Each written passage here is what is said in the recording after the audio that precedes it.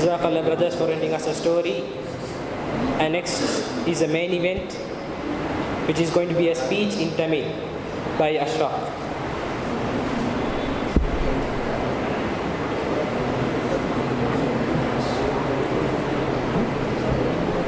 Alhamdulillah, wassalatu wassalam ala rasulillah wa ala alihi wa sahbihi ajma'in, amma ba'd. Faqad qala Allah subhanahu wa ta'ala fi Qur'anil Aziz wa Kitabil Hakim, a'udhu billahi minash shaitanir rajim, wa qala rabbuka alla ta'budu illa iyyahu wa bil walidayni ihsana. Sadaqallahul alim.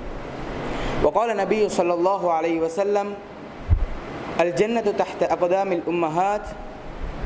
وقال أيضا رضا ربي في رضا الوالد وسخط ربي في سخط الوالد. இந்த ஜமியாவில் கலந்து கொண்டு எனக்கு சில வார்த்தைகளை பேச வாய்ப்பை தந்த என் ரப்புல் இஸ்ஸத் அல்லாஹ்வுக்கே எல்லாம் புகழும். அல்ஹம்துலில்லாஹ் அல்ஹம்துலில்லாஹ் அல்ஹம்துலில்லாஹ். மதிப்புக்கும் கண்ணியத்துக்குரிய உலமாக்களே, உஸ்தாத்மார்களே மற்றும் என் அன்பு நண்பர்களே, அஸ்ஸலாமு அலைக்கும் வரஹ்மத்துல்லாஹி வபரகாத்து. உலகில் பல இமாம்கள், பல உலமாக்கள் குர்ஆனையும் ஹதீஸ்களையும் ஆராய்ந்த போது கிடைத்த சில பெரும் பாவங்களில் முக்கிய பெரும் பாவமாக நபி அவர்களால் கூறப்பட்ட ஒரு பாவம் உக்கூக்குல் வாலிதைன் என்ற தலைப்பில் இன்று உங்கள் முன்னால் பேச விரும்புகின்றேன். கண்ணியத்துக்கும் மதிப்புக்குரிய நண்பர்களே, சகோதரர்களே, ஒவ்வொருவருக்கு அல்லாஹு சுப்ஹானஹு வ தஆலா ஒவ்வொரு நியமத்தை கொடுத்திருக்கின்றான். பணக்காரர்களுக்கு வசதி வாய்ப்பை, வீடை, அவனுக்கு சொகுசான வாழ்க்கையை அல்லாஹ் சுப்ஹானஹு வ தஆலா நியமத்தாக கொடுத்திருக்கின்றான். அறிவாளிக்கு அறிவை மற்றும் இல்மை அல்லாஹ் சுப்ஹானஹு வ தஆலா நியமத்தாக கொடுத்திருக்கின்றான்.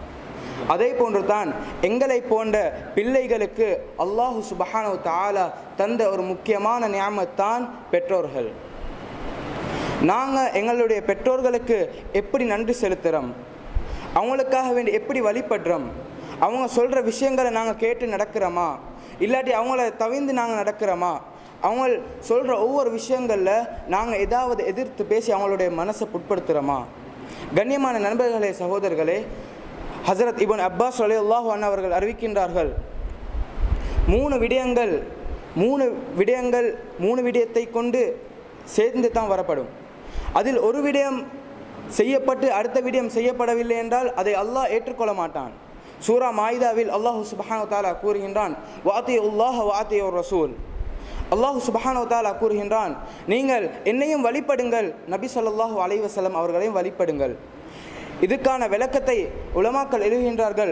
ஒருவர் அல்லாஹ்வை வழிபடுகின்றார், அல்லாஹ்வுக்காக வேண்டி தொழுகின்றார், அல்லாஹ்வுக்காக வேண்டி ஜக்காத்தை கொடுக்கின்றார், ஆனால் அவருடைய நபி அவர்கள் சொன்ன வழியை அவர் எடுத்து நடக்கவில்லை என்றால் அவரை அல்லாஹ் ஏற்றுக்கொள்ள மாட்டார் என்று அல்லாஹ் சுப்ஹானஹு வ தஆலா கூறியதாக உலமாக்கள் விளக்கப்படுத்துகின்றார்கள். கண்ணியமான சகோதரர்களே, பெரியோர்களே, இரண்டாவது விஷயமாக சூரா பக்ராவில் கூறப்படுகின்றது, வஅகீமுஸ் ஸலாத வஆத்துஸ் ஸக்கா. ஒருவர் தொழுகையை நிலைநாட்ட வேண்டும் மற்றும் ஜக்காத்தையும் நிலைநாட்ட வேண்டும். இதுக்கான விளக்கத்தை உலமாக்கள் கூறுகின்றார்கள். ஒருவருக்கு அவர்களுடைய கலிமாவை சொன்னதுக்கு பிறகு அவருக்கு ஜக்காத், ஹஜ் மற்றும் சில விஷயங்கள் அவர்களுக்கு வாஜிபாகின்றது. இதே நேரத்தில் அவர் தொழுகையை நிலைநாட்டிவிட்டு அவர் ஜக்காத்தை கொடுக்காமல் விட்டால் அவருடைய தொழுகை கூட ஏற்றுக்கொள்ளப்பட மாட்டாது என்று உலமாக்கள் கூறியிருக்கின்றார்கள். கண்ணியமான நண்பர்களே, சகோதரர்களே, மூன்றாவது விஷயம்தான் அல்லாஹ் சுப்ஹானஹு வ தஆலா சூரா லுக்மானில் கூறுகின்றான், அனிஷ்குர் லீ வலி வாலிதை. நீங்கள் எனக்கும் நன்றி செலுத்துங்க, உங்களுடைய பெற்றோருக்கும் நன்றி செலுத்துங்க. நீங்கள் அல்லாஹ்வுக்காக வேண்டி தொழுவீங்க, அல்லாஹ்வுக்காக வேண்டி நோன்பை பிடிப்பீங்க, அல்லாஹ்வுக்காக வேண்டி டெய்லி ஜிக்ரு செய்கிறீங்க, ஆனால் உங்களுடைய பெற்றோர்களுக்கு நீங்கள் நன்றி செலுத்தாமல் இருந்தால் அல்லாஹ் அதையும் ஏற்றுக்கொள்ள மாட்டான். கண்ணியமான நண்பர்களே, சகோதரர்களே, நாங்கள் அல்லாஹ்வுக்காக வேண்டி தொழுத்துட்டு, அல்லாஹ்வுக்காக வேண்டி நோன்பை நோட்டுட்டு, அல்லாஹ்வுக்காக வேண்டி ஜக்காத்களை கொடுத்துட்டு, அல்லாஹ்வுக்காக வேண்டிய ஹஜ்ஜை நிறைவேற்றி வார நேரத்தை நாங்கள் நினைக்கிறோம், அல்லாஹ்வை சந்தோஷப்படுத்தி விட்டோம், என்ற கடமையெல்லாம் கபூலாகிவிட்டது, அல்லாஹ் என்னை ஏற்றுக்கொண்டு விட்டான் என்று நினைக்கிறோம். ஆனால் நபி அவர்கள் சொன்னார்கள், ஒருவர் அவருடைய தாய் தந்தையை எப்போ புண்படுத்துகின்றார்களோ அந்த நேரத்தில் அல்லாஹ் சுப்ஹானஹு வ தஆலா அவர்களை ஏற்றுக்கொள்ள மாட்டான் என்று நபி அவர்கள் சொன்னார்கள். இந்த நேரத்தில் என்னுடைய மனதில் ஒரு முக்கியமான ஒரு ஹதீஸ் நினைவு வருகின்றது. ரிலா ரப்பி ஃபீ ரிலல் வாலிதைன் வசகத்து ரப்பி ஃபீ சகத்துல் வாலிதைன்.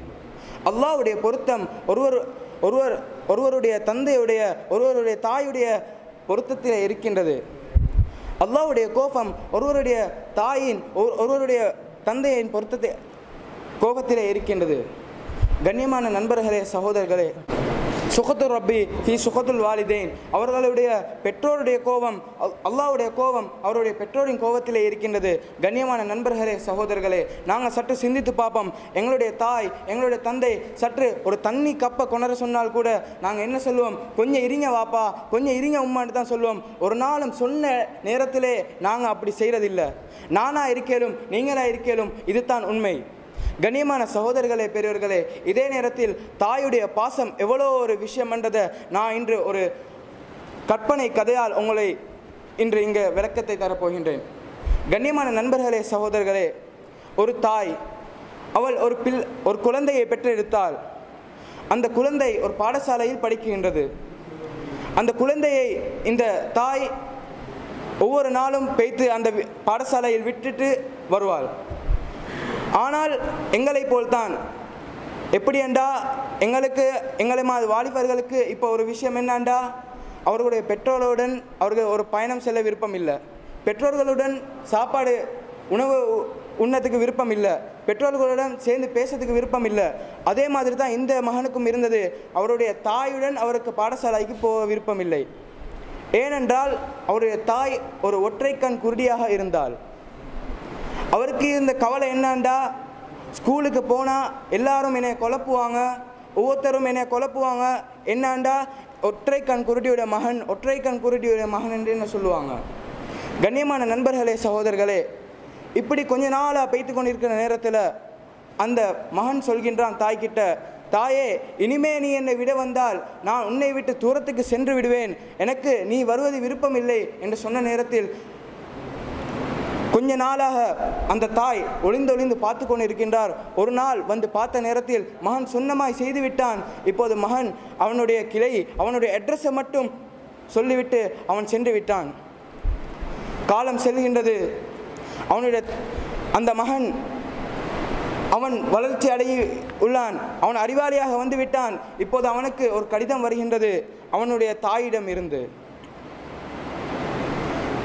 தாய் சொல்கின்றாள் அந்த கடிதத்தில், மகனே, நான் வைத்தியசாலையில் அனுமதிக்கப்பட்டுள்ளேன், என்னை பார்ப்பதற்காக நீ வர வேண்டும், என்னுடைய ஒற்றை கண்ணால் கூட உன்னை பார்க்கறதுக்கு நான் விரும்புகின்றேன் என்ற நேரத்தில் மகன் ஓடோடி வருகின்றான். அந்த கடிதத்தை எடுத்துக்கொண்டு ஓடோடி வருகின்றான். தாயுடைய கடைசி நேரத்தில் அவளுடைய முகத்தில் நான் முழிப்பதாக இருக்கணும் என்றதற்காக வேண்டி மகன் ஓடோடி வருகின்றான். அந்த கடிதத்தில் கடைசியாக போட்டுள்ளது, மகனே, நீ வரும் முன் உன்னுடைய வீட்டுக்கு சென்று இன்னொரு கடிதத்தை வைத்திருக்கின்றேன், அந்த கடிதத்தை எடுத்து வாசித்து விட்டு வா. இந்த நேரத்தில் மகன் ஓடோடி வந்து அந்த கடிதத்தை எடுத்து வாசிக்கின்றான். அதிலே தாய் கூறுகின்றாள், மகனே, நீ என்னை ஒதுக்கி வைத்திருக்கின்றாய், உனக்கு நான் என்னுடன் பாடசாலைக்கு செல்வது கஷ்டமாக இருந்தது, விருப்பம் இல்லாமல் இருந்தது.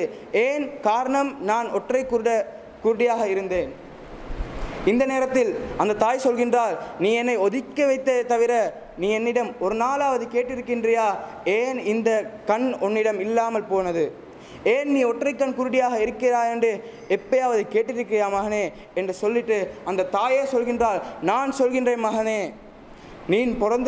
நீ வைத்தியசாலையில் நான் வைத்தியசாலையில் பெற்றெடுத்தேன், ஆனால் அந்த நேரத்தில் உனக்கு ஒற்றை கண் தான் இருந்தது. நான் வைத்தியர்களிடம் கெஞ்சினேன், அவர்கள் சொன்னார்கள் ஒரே வழி, அது தான் உங்களுடைய தாயுடைய கண்ணை எடுத்து பிள்ளைக்கு போடுவது. அந்த நேரத்தில் தாய் சொன்னால், ஆம், வைத்தியருக்கு சொன்னால் என்னுடைய கண்ணை தாரேன். அவள் எங்களுக்காக வேண்டி மானத்தையும் இழப்பாள், அவளுடைய உடலில் இருக்கிற ஒவ்வொரு சொட்டையும் இழப்பாள். அவள் தான் தாய். கண்ணியமான நண்பர்களே, சகோதரர்களே, இந்த நேரத்தில் அந்த மகன் வாசித்து விட்டு அவனுக்கு ஞானம் பிறந்து விட்டது, அவனுக்கு தெளிவை கொடுத்து விட்டான் அல்லாஹ். இப்போது அவன் ஓடோடி வருகின்றான் தாயை பார்ப்பதற்காக. காலம் நேரம் சென்று விட்டது. இப்போது அவனுடைய தாயில் உடம்பில் இருந்து உயிரும் சென்று விட்டது. வந்து பார்க்கின்றான், தாயை வெள்ளை ஆடையால் பூட்டப்பட்டுள்ளது. அவன் அழுகின்றான். கண்ணியமான நண்பர்களே, சகோதரர்களே, இதில் என்ன சொல்ல வருகின்றேன் என்றால், நாங்கள் கூட எங்களுடைய பெற்றோர்களுடைய இரக்கத்தை எதிர்பார்ப்போம். ஆனால் அவர்கள் இரக்கமாக இருந்தாலும் இரக்கத்தை காட்டிக்கொள்ள மாட்டார்கள். ஏனென்றால் அவங்க எங்களுக்காக வேண்டிய ஒவ்வொரு கஷ்டத்தையும் அவர்கள் தியாகம் செய்திருப்பார்கள். ஆனால் எங்களுக்கு ஒரு நாள் காட்டினால் அந்த கஷ்டம், அவங்க பட்ட கஷ்டம், அவங்க எங்களுக்காக வேண்டி இருக்கிற அன்பை காட்டினால் நாங்கள் அவங்கள தாண்டி வந்துடுவோம். கண்ணியமான நண்பர்களை, தாண்டி வருவது காரணம் என்னண்டா, அவங்க சொல்கிற விஷயங்களை நாங்கள் கேட்க மாட்டோம், அவங்க சொல்கிற விஷயங்களை நாங்கள் தடுத்துடுவோம். அவங்களுடைய பாசத்தை எங்களுக்கு வெளிப்படுத்தாமலே நாங்கள் அவங்கள இப்படி இதாக்குறோம்டா. கண்ணியமான சகோதரர்களே, நண்பர்களே, நாங்கள் சற்று சிந்தித்து பார்க்க வேண்டும். எங்களுடைய பெற்றோருக்கு எவ்வளோ நோவடித்திருப்போம். சூரா இஸ்ரால அல்லாஹ் சுப்ஹானஹு வ தஆலா 23ஆம் வசனத்தில் கூறுகின்றான், ஃபலா தகுல்லஹுமா உஃபின், உங்களுடைய பெற்றோர்களுக்கு நீங்கள் உஃப் என்ற வார்த்தையை கூட பாவிக்க முடியாது என்று அல்லாஹ் சுப்ஹானஹு வ தஆலா கூறுகின்றான். உலமாக்கள் சொல்கின்றார்கள், அல்லாஹ் சுப்ஹானஹு வ தஆலா இந்த நபியர்கள் சொன்னதாக இந்த உஃப் என்ற வார்த்தைக்கு விட கீழான ஒரு வார்த்தை இருந்தாலும் அந்த வார்த்தையும் அல்லாஹ் சுப்ஹானஹு வ தஆலா இங்கே கொண்டு வைத்திருப்பான்.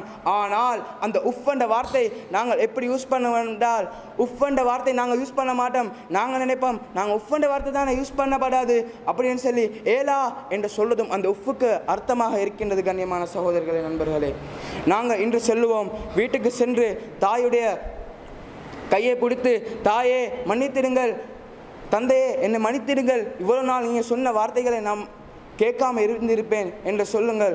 ஆனால் நாங்கள் ஒவ்வொருவரும் நினைத்து கொள்ள வேண்டும், எங்களுடைய கஷ்டங்கள் இருக்கலாம், ஆனால் தாய்களை கஷ்டப்படுத்தப்படாது.